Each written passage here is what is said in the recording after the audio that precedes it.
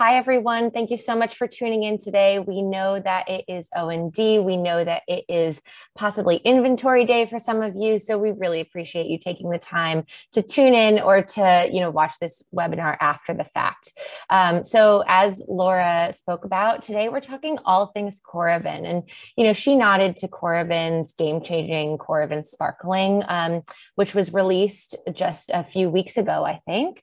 But let's be honest, Coravin has been a game changer since it really came onto the market less than a decade ago. So we're really excited to speak about Coravin, how they've revolutionized the way that we think about enjoying wine and have allowed us to pour and drink wine without ever removing the cork, which who would have thought we could do that a decade ago?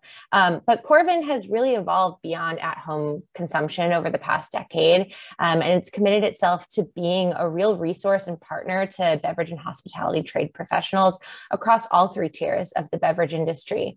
So today we're going to discuss some strategies for maximizing pours per bottle, eliminating waste, and ultimately boosting the bottom line, something that we know is more top of mind than ever these days. So to do that, we are joined by three industry leaders who all have experience maximizing profitability in the beverage space. We have Greg Lambrecht, who is the founder and chairman of Coravin. Hi, Greg. Thanks for being here today. We have Daniel Jonas, who's the founder of La Paulée and La Fête du Champagne, which is coming up again very soon. And he's the beverage director of Daniel Boulud restaurant. Thanks for joining us, Daniel.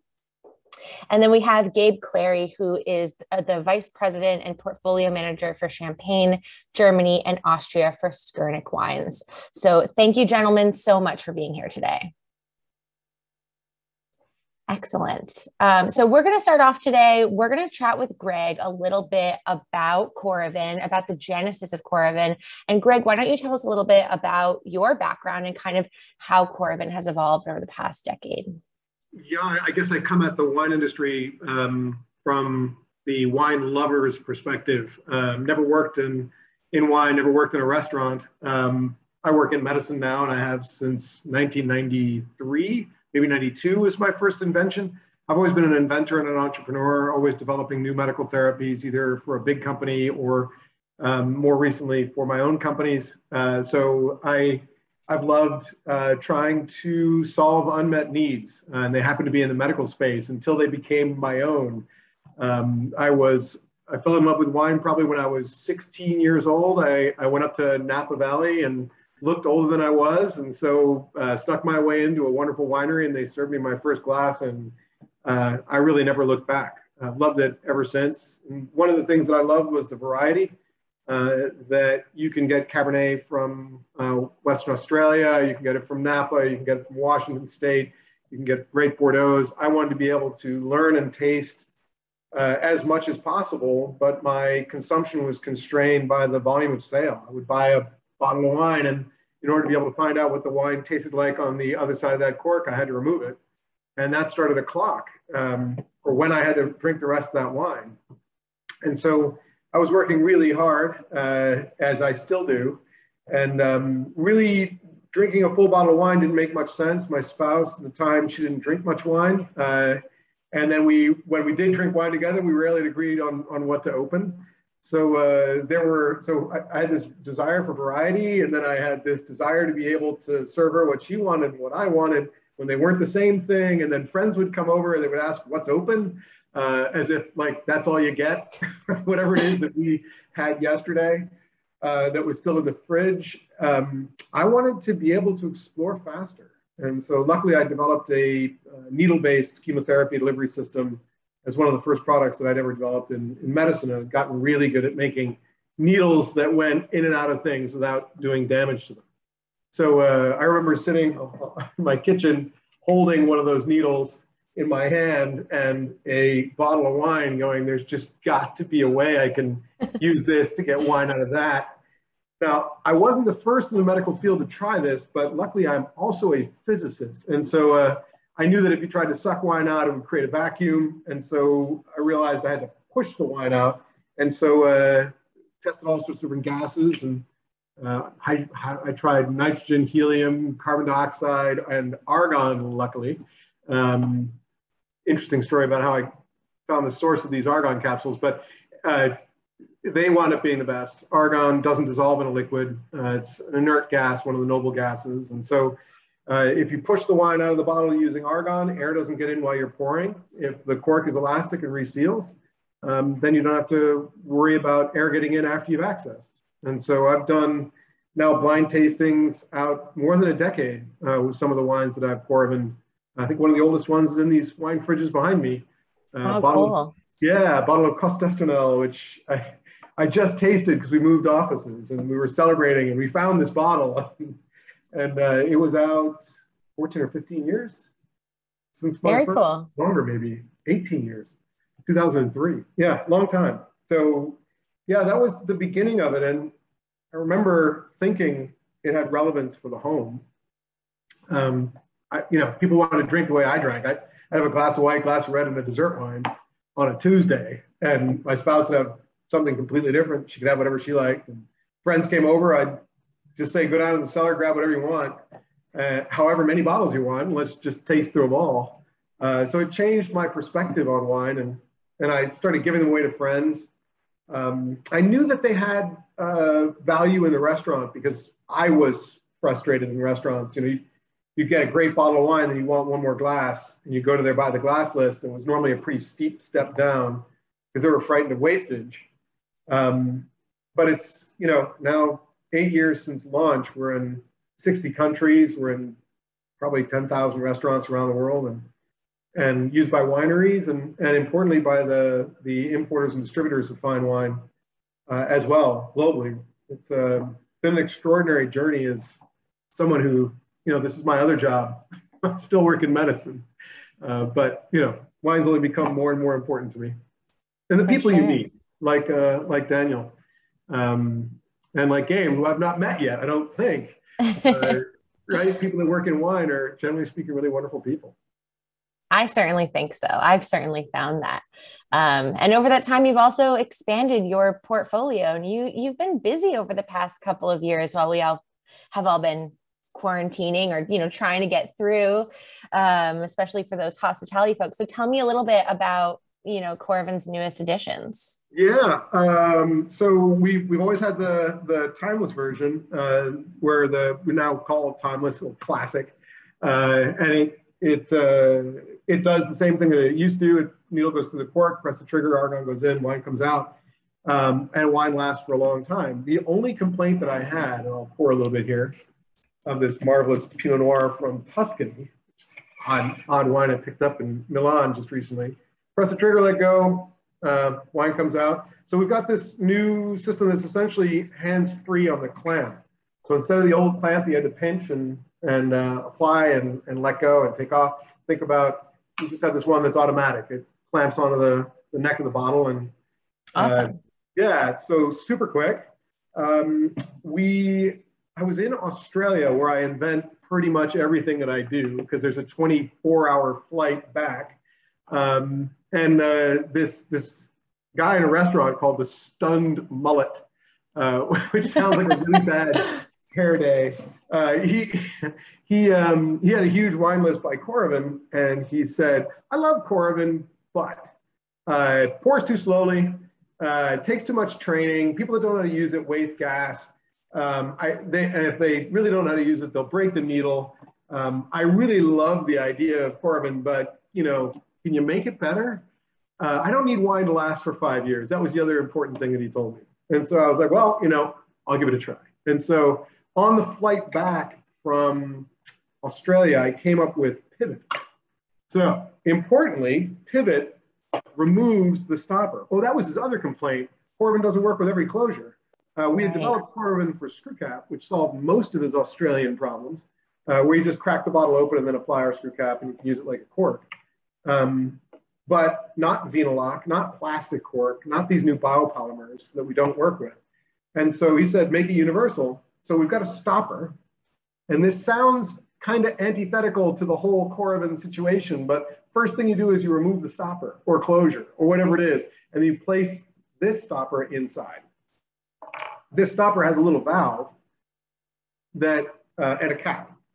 And so the way it works is, and I figured since Gabe was Austria and Germany, I've got to I've got a Kamptal Riesling Hirsch.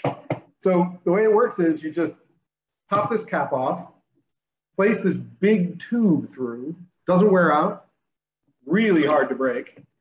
Tip it sideways. I press the button, argon goes in. You can see how fast it pours. Wow. You can fill the glass in a couple of seconds. So that's Pivot. That was the first thing we launched into the pandemic. I've got a great engineering staff. We were all locked inside as everybody else was. And so they worked really hard to develop a Pivot. And you just close that cap and put it back in your fridge or cellar. Wine lasts for at least a month. And I bet we're going to be able to get it to go for 6 months, maybe a year after. That's awesome. Pivoting, yeah, let's pivot. Yeah, so great for by the glass pours, I'm guessing. Super quick and more efficient. Because it uses a big tube, it pours more wine per capsule. So 20 glasses per capsule, even without training. So you don't have to learn how to use it, which is great.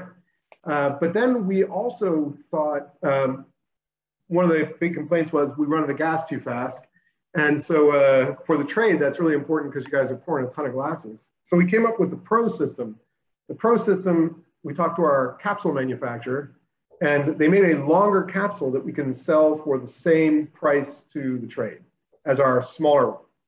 And so 30% more gas, which means 25 glasses with the Pivot and 20 glasses with the standard Coravin.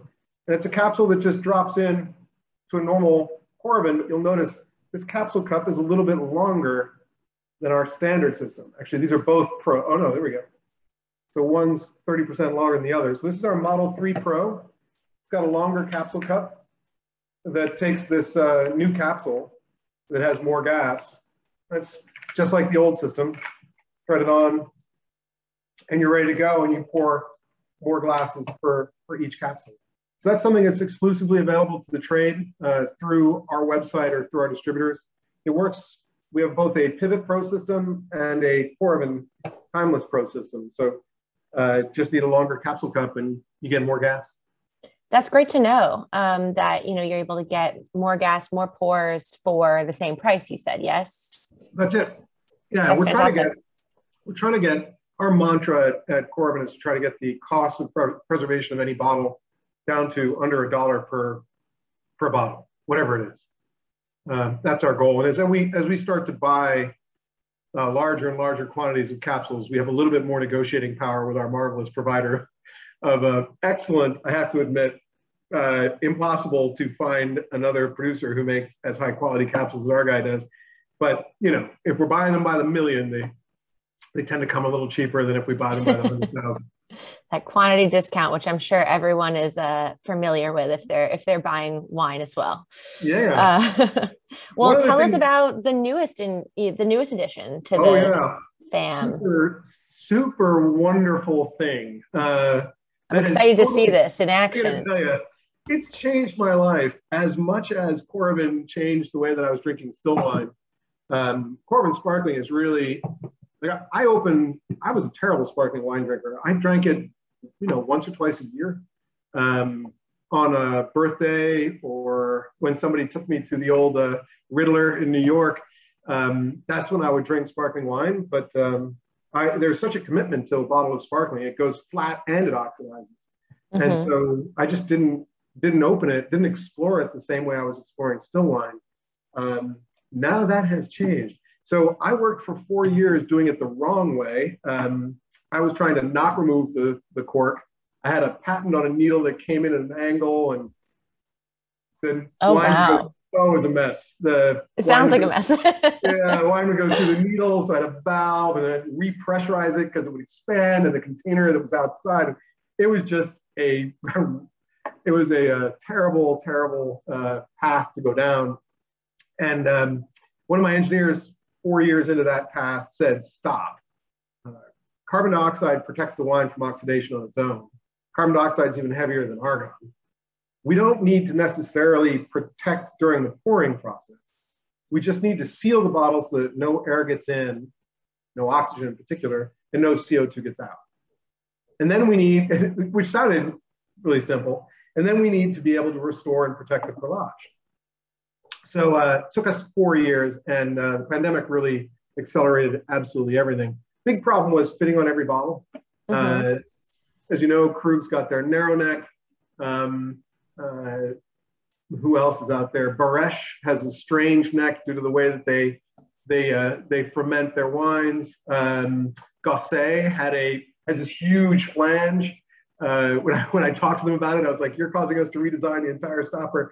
And they said to me, well, we sort of settled on this bottle in the 1700s. We're not going to change. So it'd be really nice if you made it work. So this is truly a universal stopper. It fits on absolutely any bottle of sparkling wine, from a half bottle to a magnum. If you find a bottle it does not fit on, send me a photograph at greg@coravin.com. I will send you a case of that wine. It's a challenge. It's a challenge, exactly. I just feel like I lost a lot of money on some esoteric research, so that's okay. We always want it to be the best. So it's a universal stopper. One other thing that we discovered in developing Pivot, and the Pivot stopper, this is how we're going to get the pivoted wines to last a year, is that not all the materials that you could use for a stopper are the same. Turns out that silicon rubber, which is used by almost the entire industry to stopper bottles, is one of the most transparent to oxygen in existence. In fact, if you look for oxygen permeable elastomer on Google, you will find silicon rubber. It is the most oxygen permeable.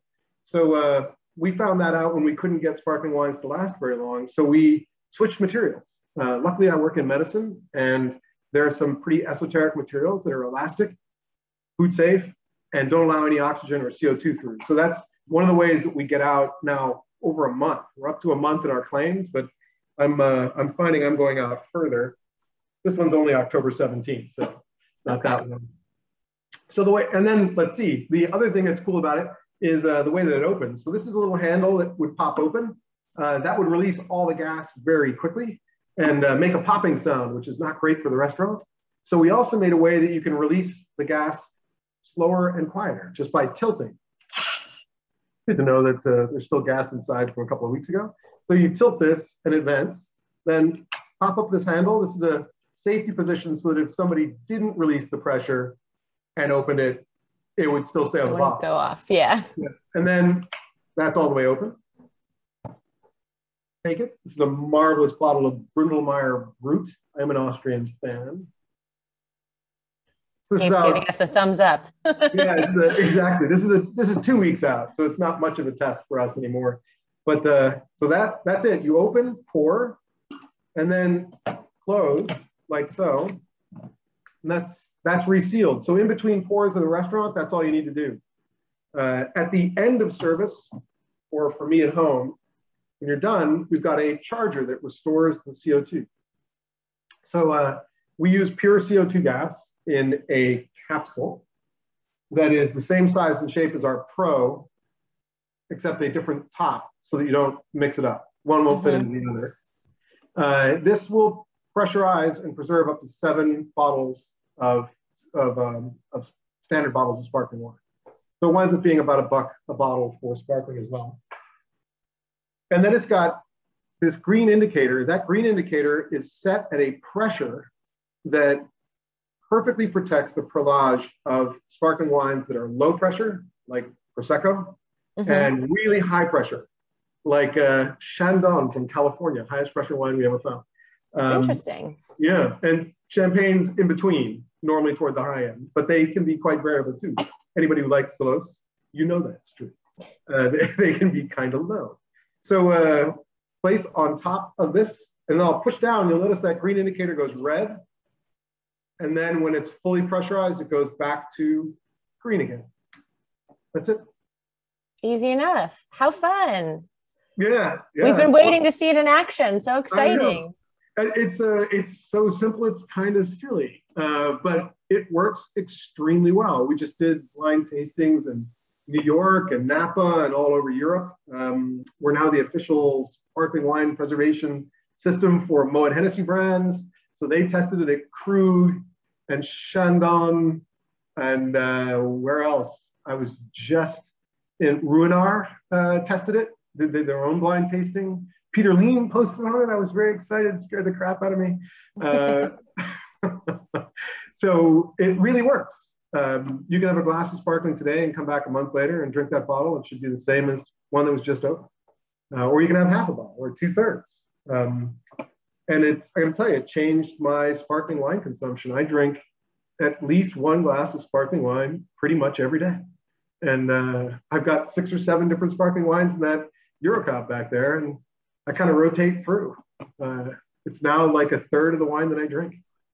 That's so fun. I was joking that I rarely, my husband and I, we rarely drink less than a bottle of sparkling wine, but now we can do a flight just at home on a Tuesday. So that's exciting. Congratulations on the launch. And, now kind of having talked about the Coravin portfolio a bit, I'd love to dive more into the application of these devices in restaurants, in wholesale, for our, beverage professionals who are tuning in. So Daniel, I'd love to throw it over to you to talk a little bit about using Coravin for on-premise. How have you used Coravin for your beverage programs, and what have been the impacts on your programs and, their profitability? Oh, hi. Thanks for having me. And Greg, great to see you again. Great to see you. I think I saw you a couple of weeks ago with the launch of the sparkling at Le Pavillon. That was quite a day. Great wine. And, it's funny because I sat down with Greg with the prototype of that in my office. I'm sure several people had seen it, but I was one of the early people to see it. And all I could think of was with Greg is, sometimes you meet somebody who's a self-proclaimed mad scientist and you don't know what's going to happen, and you can't wait to get out of the conversation. but with Greg, it's happened again and again where he's proved that his mad scientific mind brings fantasy to reality. So it's really, I want to congratulate you once again, Greg. It's amazing.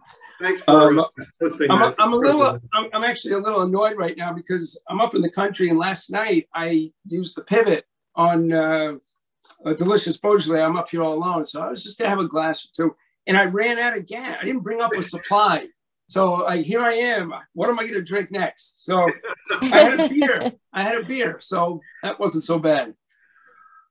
Anyhow, it really has changed the beverage industry, this Coravin, on many, many levels. At home, as I just described, with the pivot that I love to use at home, as well as some of the others. But in the restaurant, when I travel to France or elsewhere and I taste with winemakers, so many of them are using the Coravin now to preserve the wine so they don't have to open a bottle for a tasting and then wait.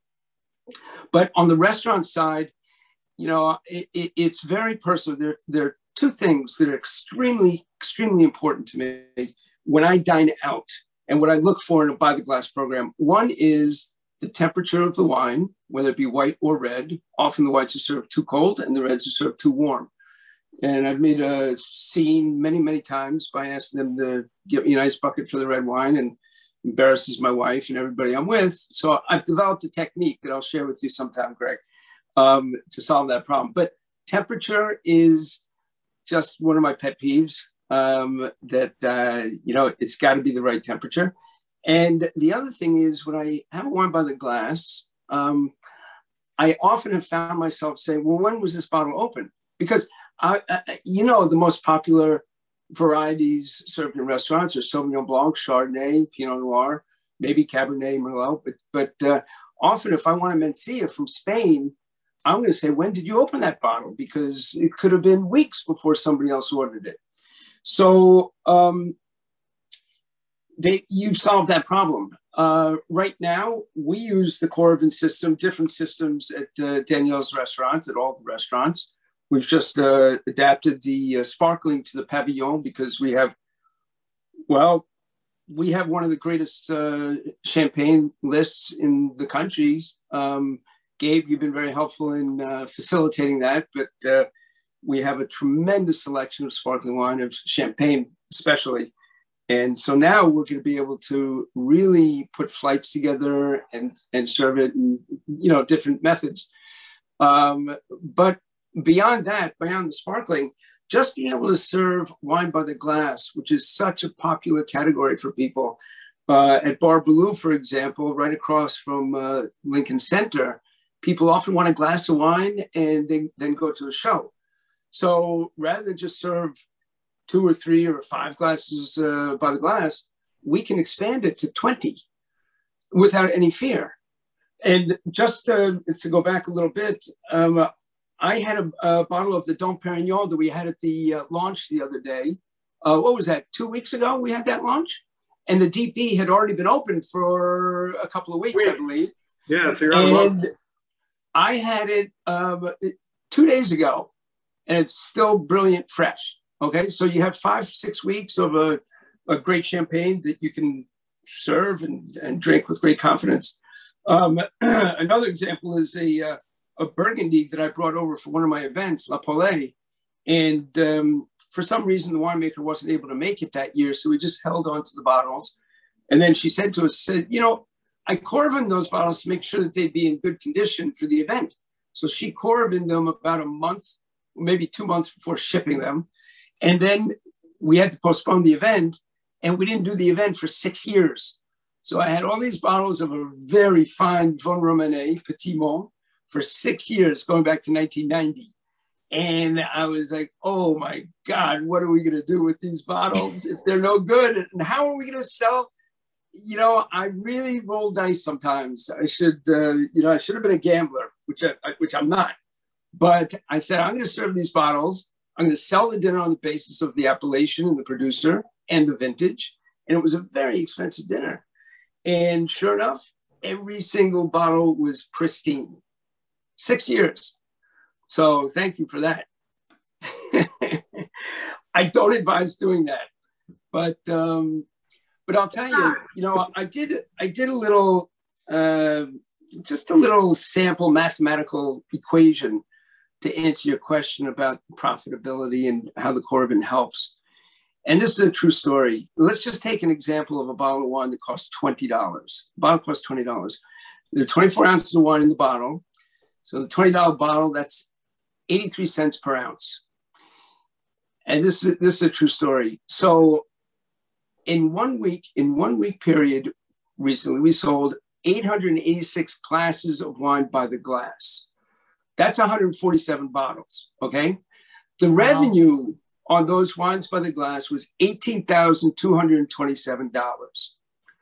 Now, those 886 glasses each had 4 ounces of wine in it. So that equals 3,544 ounces of wine. You can test this. I'll show you the equation later. But I didn't make a mistake. I'm not making a mistake. Each ounce of wine represented $5.14 in revenue.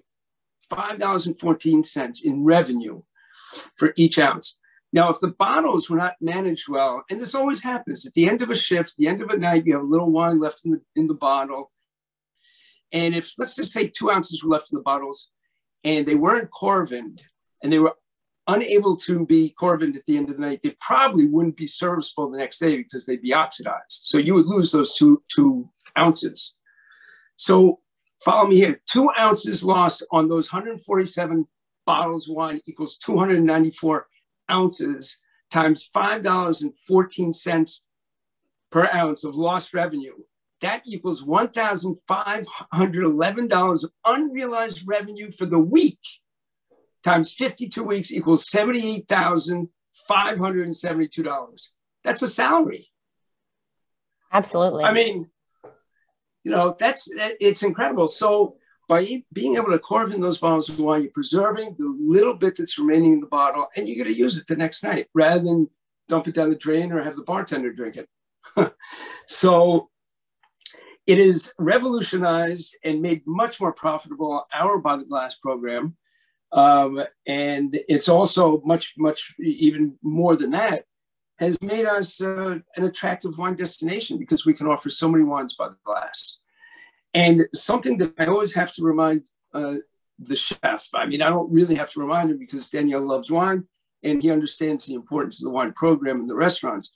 But chefs do need to be reminded how important the wine program is in a restaurant, because the dining public has evolved over the last, I don't know, let's say 10 years, 10, 15, 20 years. When I started in the industry, people would sit down and have a martini to start the meal, and then they'd have two. And then maybe they have a bottle of wine. But now people will have a glass of wine to start the meal. And not just any glass of wine. The dining public is so much more sophisticated today than it was 10 years ago, that they're willing to try, whether it be an orange wine, a Mencia that I mentioned earlier, a Riesling. So by being able to expand your selection of wines, you're expanding your selection of styles, your price points, and you're giving people an experience. Because more than anything today with the competition in the restaurant industry, the wine component can enhance an experience to the point where they say, wow, the food was really good, but we had so much fun and we learned so much, and let's go back there and let's bring our friends there. So rather than just offering 4 or 5 glasses of wine by the glass, just kind of by automatically say, well, we have a Chardonnay, a Pinot Noir, and Merlot, and then, you know, they get a good roast chicken, that's perfectly acceptable. But I always felt that, and this is where I get into fights with chefs, but I always felt that the role of the sommelier in the front of the house is as important as the quality of the food on the plate, because we do create an experience, one-on-one, face-to-face, exchange of ideas, communication. So I think that Greg has facilitated that for us wine professionals. I'm no longer a sommelier. I love hopping on the floor once in a while, but you know, that was a treat that I had for many years, about 30 years ago. But in training, this is what I like to tell people: engage people, and you can also pour just the taste. Here, try this Riesling that you've never heard of before, or try this, or try that, or try that, and you're not losing anything. So sure, that's my take on it. Thanks so much for sharing that. And, you know, Greg, I knew you were the physics guy, but I didn't realize that we had the math guy here too, you know? So I guess any beverage instructor is a math guy. I've been working on that all morning, so. I appreciate that. Thank you so much for sharing that like real world example with us. You know, Greg, I know you've seen a lot of different restaurant programs use Coravin in various and creative ways. Can you share with us any other ways that you've seen Coravin, you know, really enhance beverage programs? Yeah, I mean, luckily we're in these 60 different countries, and there's some cities that are real standouts, London being one, Hong Kong being another, New York, San Francisco. And so I've gotten to see, and Australia actually, Sydney and Melbourne, super creative with their Coravin programs. So the basic Coravin program would be, say the restaurant has 5 whites and 5 reds that are normal by the glass list. They'll have a sommelier selection or a Coravin selection of higher price point wines, or a greater variety, like Daniel was talking about, Mencia or some other grape variety that people don't really know, but the sommelier says, hey, you really need to try this. And so they'll have a Coravin by the glass program on higher price point, which they're worried they certainly don't want to waste, and they're worried it may not move.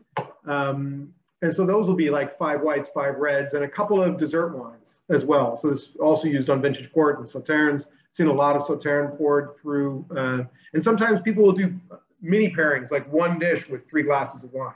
So I saw a dessert plate in New York. It was a plate of cheese and 3 decades of Chateau Yquem. Wow. You know, 3 different decades, and they sold it for $100 and something. But, you know, you're getting 3 different decades of Chateau Yquem cheese. Pretty amazing. As DJ was saying, unforgettable experience. I still remember that restaurant. I remember being there. Some of the others are Coravin boards. So in London in particular, there's a place called Noble Rot, which if anybody goes to London, please go to Noble Rot. Spectacular wine-focused restaurant with also very good food. But they'll have a Coravin board. And it'll just be 15 or 20 different wines that they've got by the glass. They've got some amazing sommelier there who always select some pretty cool vintage stuff. And I asked them how it affected, there's a master of wine who runs the place, asked them how it affected their revenue and their profit. He goes, Coravin is 15% of the wine we sell, just in terms of volume, but it's 25% of our profit. Wow. Because they're higher price point. He's like, what matters is not percentage margin, it's dollar margin. 15% of a $100 bottle is a lot more than 15% of a $20 bottle. You don't really care about the percentage margin, you care about the dollar margin on the glass. And so he creates great experiences every day, has this rotating Coravin board. Everyone's confident that it's fresh, and they get super creative on the wines that are on there.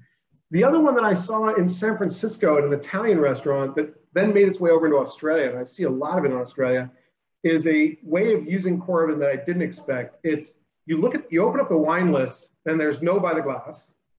It's all half bottle or full bottle. And you see like 120 positions, half bottle and full bottle. And you're like, where'd you get all these half bottles? And so they use Coravin and a fast flow needle. We have different needle designs. They use the fast flow, which is a bigger needle, pours quicker. They use that to pour the first half of the bottle when they sold that. And then when they sell the second half, they pull the cork and serve the rest of it. So it's super fast, it's really efficient, and it creates this remarkable list. I asked the guy, like, what's the thought here? And he goes, well, there's always two people. And so they'll split one half of one bottle and one half of another bottle. Instead of having one bottle, they have twice the choices. So it was a cool thought. And then there's the crazy places like 67 Pall Mall in London, which is a wine-focused club that has between 800 and 1,000 wines by the glass, basically everything. And then the same is true in a wonderful place in Oslo, Norway called Territoriet. And she's just a genius. And she has 150, 200 different wines, many of them out of Magnum. And she serves them all by Coravin, by the glass. She's a by the glass restaurant. And now she's moving to sparkling wine. Yeah. I can't wait to see what people are going to, actually in Paris, where we launched Coravin first, I think, I saw the first restaurants picking it up and doing champagne pairings. So they had, 6 different courses in this Michelin-starred restaurant. They had a different sparkling wine for every course. Which, Greg, I have a question for you. Yeah. The restaurant in Spain that does the half bottles and full bottles, they pour that first half bottle into a neutral bottle? They poured it into a decanter. Oh, so they had a marked decanter that identified half a bottle. And then what they would do is actually leave the bottle on the table, because everyone likes to take a photograph of it. So they'd sell half, put it on the table, unless somebody else ordered it. They had to steal it. Yeah, they would grab it, or they would pour from a different bottle. So yeah, they always had one bottle Coravin of any wine. They would mark it by cutting the foil at the top, so that when they put it back in the rack, they could see that that's the one that's already half gone. It was a genius strategy. I loved it. And now they use Pivot. Very cool.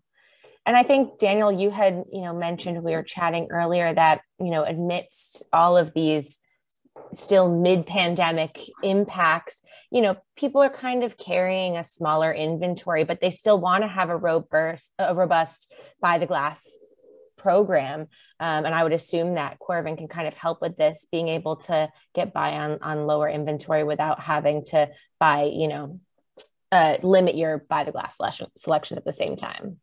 Yeah, I mean, we don't want to dwell on the negative impact of the pandemic, but it's true.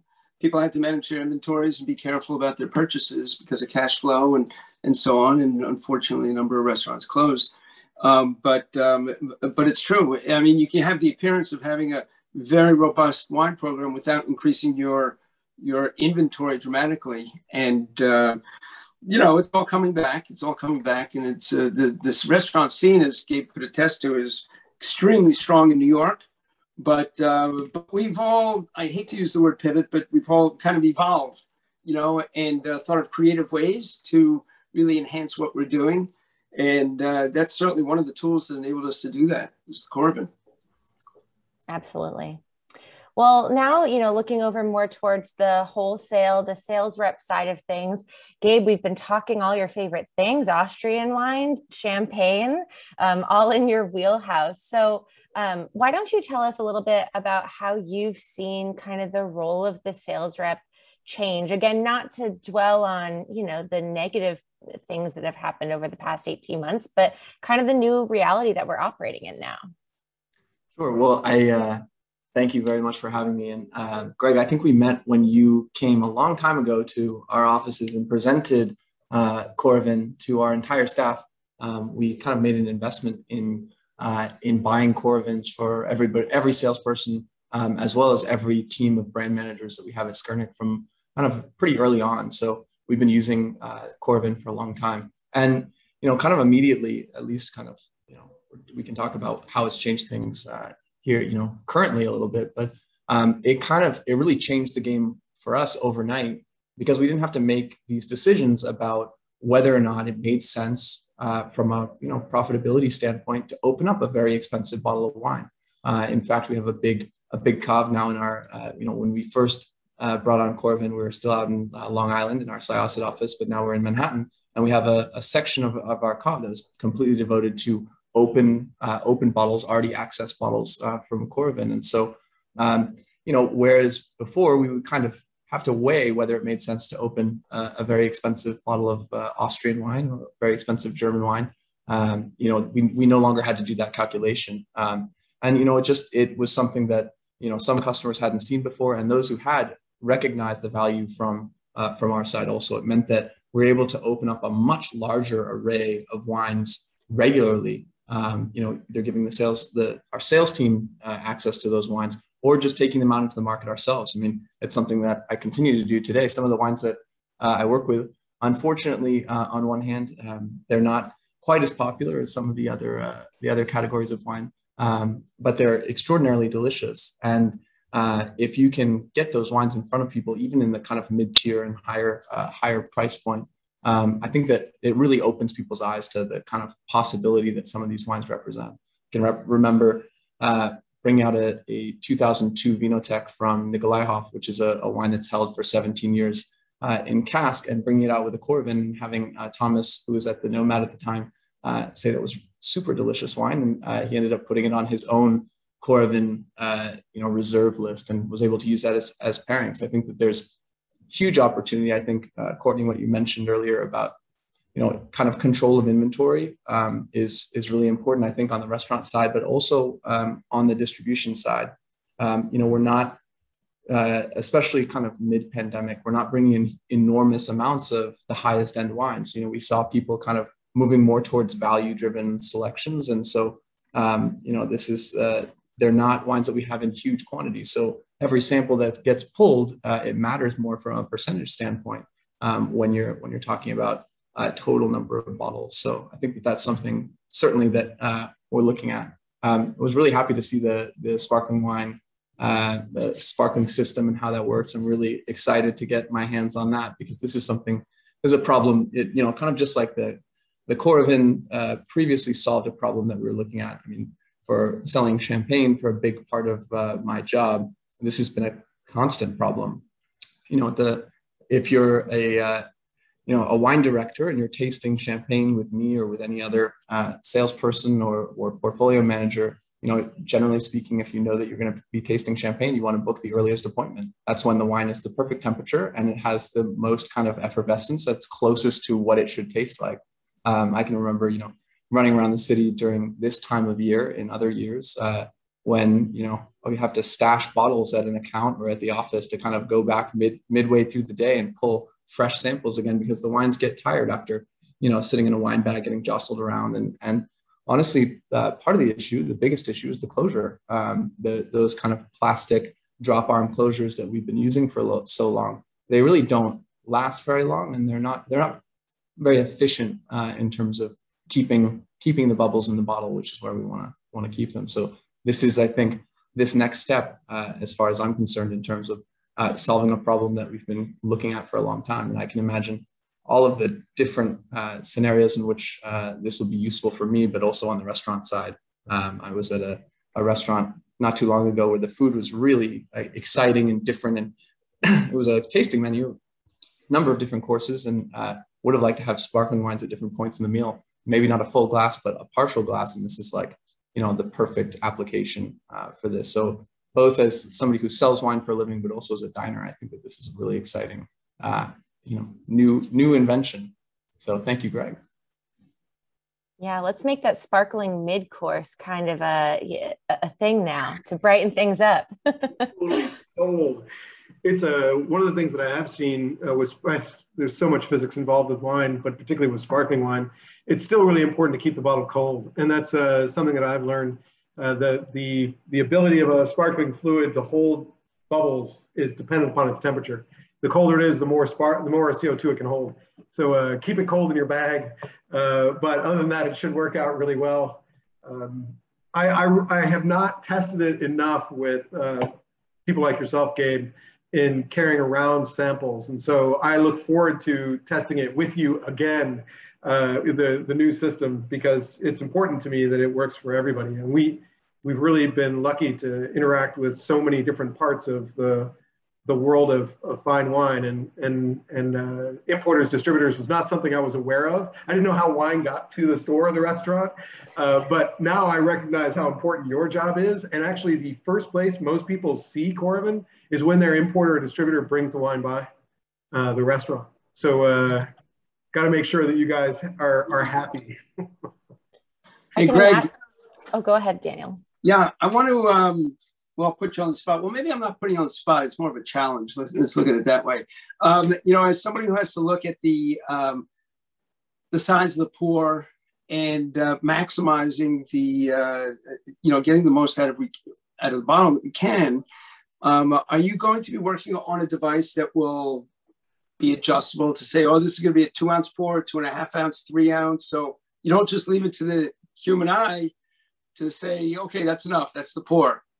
It is a remarkable challenge to achieve that, in part because of the nature of regulations. But it is absolutely something that we are thinking hard about.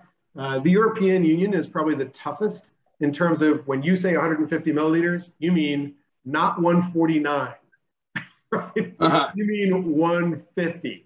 And so I wish there was just truth in advertising. We could say 150 plus or minus 4, right? Because we could get really close. But it is something that I am working on.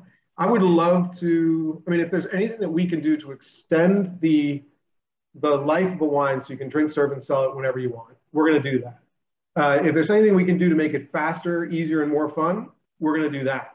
And now we're beginning to segment our product line by the consumer and the trade. And when we do that, and the consumer is less interested in 150 or 175 or 125, although, we do have the Model 11, and I heard just recently somebody likes it. It gets close to measuring, but it doesn't quite measure. You can set to a taste or a glass, and you can control, to some extent, the volume of that pour by the speed of pour on an app. So it gets close. I've got this little slider and I can slide it up and down. But it's not European compliant in terms of, we couldn't put ounces on it, which I would love to be able to do for the trade, because every ounce is your money, right? It's your revenue and it's your profit. And heavy pours are tough for the restaurant and great for the customer, and light pours are bad for the customer and great for the restaurant.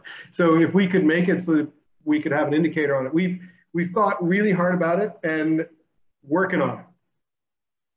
And more of an innovation ahead, I would guess, for Coravin. Well, Gabe, going back to kind of what you said about the value of being able to bring out, these high revenue dollar wines and show them to buyers without having to worry about, is this going to get wasted? Can I find other people to, taste this wine as well? I'm sure that it's also helpful when you use Coravin in that to be able to give some of these buyers ideas for how they can also sell these wines and not have them languish on a wine list as well. And Greg, you had kind of said that when in the early days of wholesalers using Coravin, it was really them that kind of helped you introduce Coravin to more buyers as well. Yeah, both good and bad. There are some tricks to using Coravin so that the wine lasts the longest. And you never want to serve a bad wine to somebody as a demonstration of the product. So to all of those watching out there, 3 really critical steps to getting the best out of your Coravin. Somebody asked horizontal storage or vertical storage. Doesn't make a big difference, but horizontal is good. DJ, man, take care. Good luck. May all go well. Daniel, thank you so much for joining us. Daniel has to leave early, but we really appreciate it. So 3 things: clean, clear, and cellar to get the best out of your wine. Clean, hot water through here at the end of the night. If you've used your Coravin, just hot water through the spout. You don't have to take it apart. It's just that Brettanomyces, Saccharomyces, Acetobacter can grow out on the inside of the needle, especially if you pour Chateau Mouchard and you really like it like I do, and then you go to another wine like white Burgundy. You really don't want Brett in white Burgundy, so a little hot water through here. If you feel guilty because you've used your Coravin forever and never washed it, you should feel guilty, but then pour cheap vodka down here. It'll kill everything on the inside, and then you can use water afterwards. So clean, clear is what I do. So if I've just poured a glass of red and now I want to pour a glass of white, just before I pour that glass, I press the trigger before putting the needle through. And that clears this needle of any remaining wine that's on the inside just before you access. I see a lot of people who push the needle through and then press the trigger. That doesn't make any sense. What you're doing is you are injecting that wine that's still in the needle into your bottle. You don't want to do that. And homemade rosé. Yeah, exactly. Exactly. A little bit of rosé and a lot of Brettanomyces if you're expecting. And trust me, Brett loves white Burgundy. I've seen it. And then cellar. Store the wine in the cold, number 1, or keep it on side. I don't know why it lasts longer stored on its side. There's some theories about area of access and keep the cork wet. But it's also true with our synthetic stuff like Pivot. And it's also true with sparkling. I don't know why, but everything lasts longer if it's stored on its side. Wine seems to care about gravity. I don't know why exactly. So clean, clear cellar. Those are the best things you can do. Awesome. That's great to have those pro tips. And, we've gotten 1 or 2 questions in our chat. But if you all have any others before we hop off, please feel free to ask them and I'll pose them to our panelists here. We had talked a little bit about some of the, the Coravin moments, as I like to call them, when you were able to try something really cool or see how things were preserved. For me, it was one time when I was working as a sommelier and we bought a bottle of Dechem at auction and were afraid that it was fake. So we Coravined it and it was not fake. And that was my first taste of Dechem. So thank you, Coravin, for that. That's my favorite. That stuff's great. Yeah, for sure. And Greg, you had mentioned that, some of the restaurant in Oslo, Norway, 67 Pall Mall, they had hundreds and hundreds of wines by the glass that were Coravined. And when they went back to them after they kind of shut down so quickly, they were in perfect condition. Yeah, it was the largest unplanned Coravin efficacy test of all time was the pandemic. So 67 Pall Mall, 800 wines, Territoriate, probably another 200, probably Noble Rot, another 100 and some or 80. And then they all shut down during the pandemic. And in the UK, they were shut down for 14, 15 months. And they came back to sample through their wines, and 67 Pall Mall said they lost 2 bottles out of the 800. So it's, you hate to say that Coravin's great to protect you from loss during a pandemic, but that was truly a test of the efficacy. I talked to the woman who runs Territoriate, and she said she lost 1 bottle out of the 150, 200 wines that she had. And she was like psyched. She had an opening party right when everyone came back because she was thinking she would have to write them off. But yeah, that was a really, really wonderful. Some other great experiences we've had. There's a guy named Johan who runs Petrus, which is in Hong Kong, to the top of the Shangri-La hotels. And he has specially modified his own Coravin to serve out of 9-liter and 12-liter bottles, which is crazy to see. And he always has a new 9-liter bottle every week. Like, how do you hold that? I don't know. Two people. It's like a dance. One of them will tip it over, the other one's Coravin, and then they tip it back up. They also do a first growth flight, so a pairing where you get one year of the 5 first growth wines of Bordeaux, and they'll pour you like half a glass or a full glass of each. Which, you know, like Chateau Yquem, until you've experienced those wines, you don't have an opinion other than they're really expensive. Right. And Egon Muller, for example, I mean, they're really expensive bottles of wine. People don't know if they don't get a chance to try them, or Keller. You know, it's opening somebody's mind to a new experience through the way you use Coravin to sample somebody on something they wouldn't have otherwise tried. There's a Wine Bar George in Orlando. He does verticals of amazing wines. He's a very wine-focused restaurant, and he keeps winning Best Wine by the Glass program in the U.S. And he's super creative as a master sommelier, and the pairings that he'll put together and the ways that he offers wine, verticals of one wine, horizontals of a region. So you can really learn. You walk away from that restaurant with an experience and a knowledge and say, yeah, I've tried 7 years of Poggio di Sotto, you know, just over lunch. It's a pretty crazy thing that he can do. And talk about shaping a memorable experience as well for, you know, making those guests come back. Yeah, I wanted to ask Gabe a quick question. Have you ever, were there wines before Coravin that you would not bring out to one style of restaurant because you thought that they would never buy them, that once you brought it out to them, they did start buying them? Like, does that happen?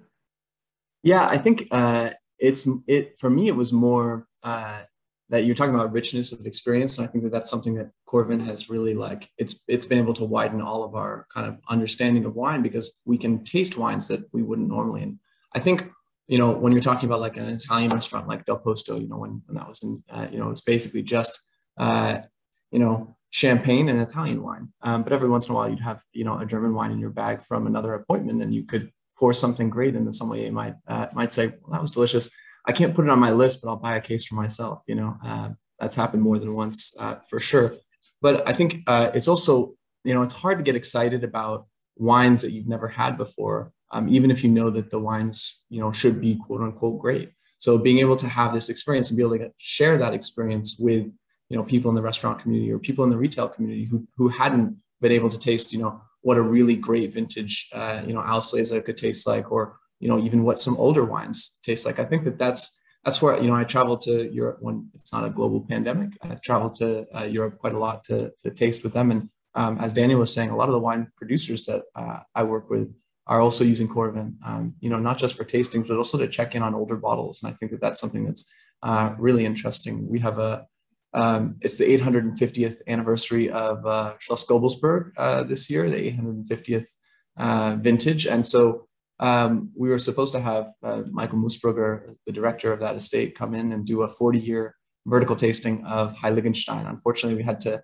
postpone that tasting until January. It was supposed to be actually just, you know, today here in New York City.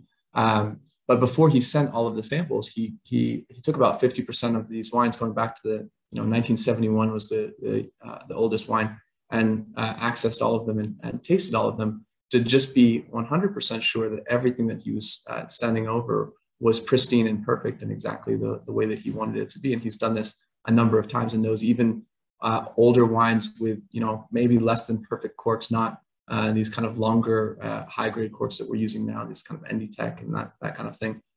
It still really works, especially if you're talking about a period of, you know, less than a year. This is not going to hurt the wine at all, which is pretty amazing.